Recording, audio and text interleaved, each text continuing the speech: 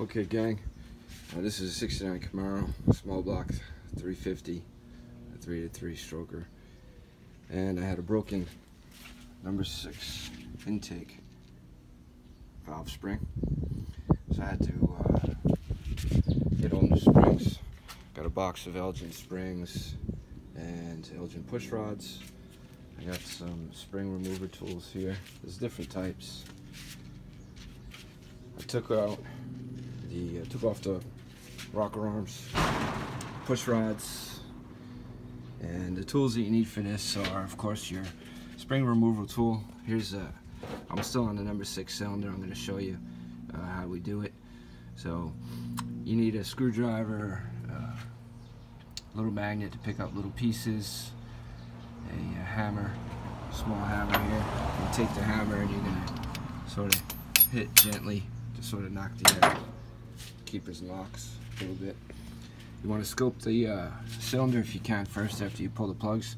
I got this specific tool scope that I use, and you're gonna need a small block, 5/8 I think it is.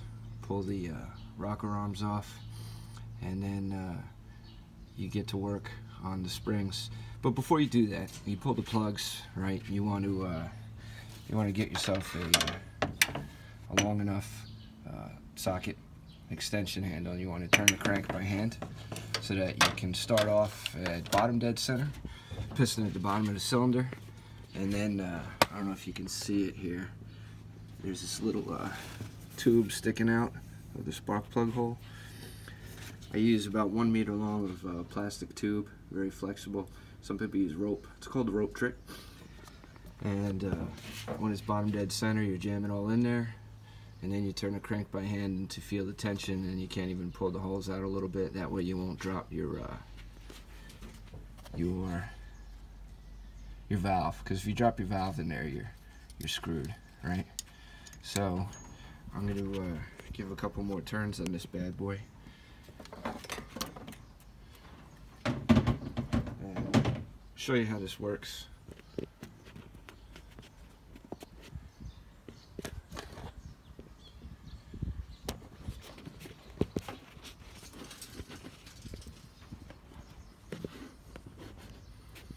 I don't know if I can keep the camera on.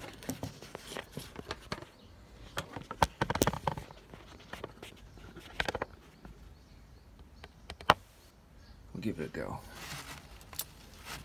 So a couple more turns.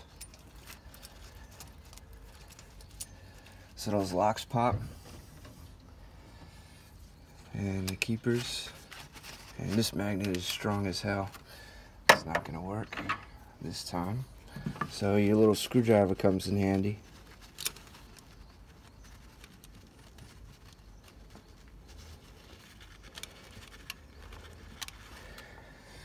Still no dice there. A couple more turns.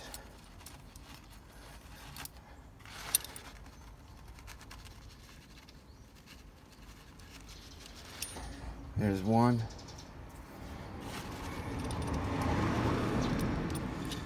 And see if I can get this other bad boy out.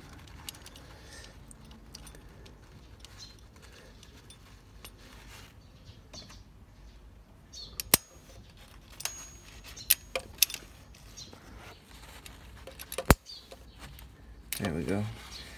Got it out with the magnet. Alright, hold on a sec.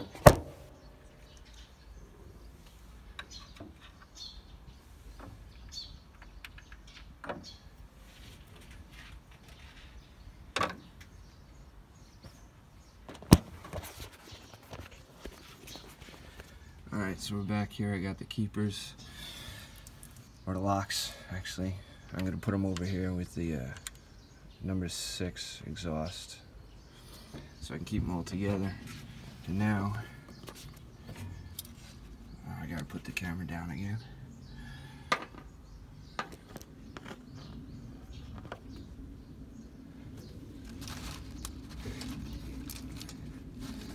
There we go. Here comes the spring. Alright, this is the old one. So I'm just loosening it up. so I can get the tool off the spring. Took quite a bit of tension to get it off.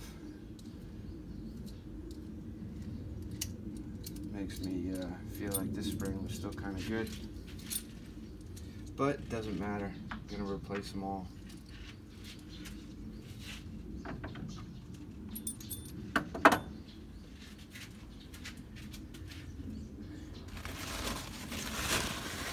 So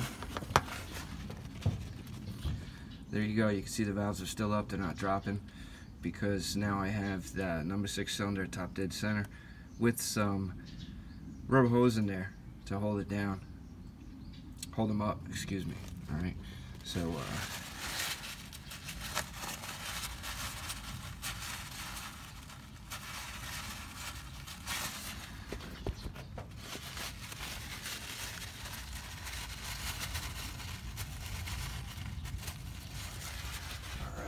and I got this little valve seal installation tool, just making sure they're down. This one right here, this one is the number 6 intake, and this is where I had the broken spring, and the seal had come a little loose, so you can push it back down. Probably don't need that valve seal installation tool, but hell, I'm a dude, I like tools, right? So the next thing I got to do is clean it up, put some shims on there. Oh, look at that. This one didn't have a shim. That's not good. Yay, blueprint.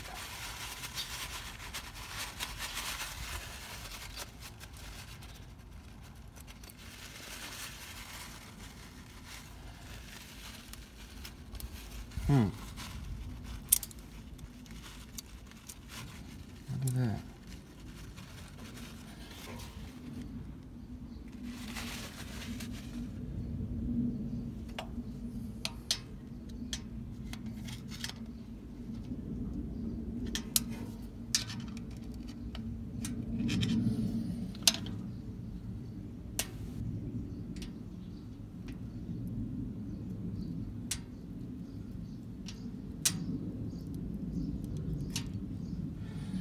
There's the seal for the exhaust.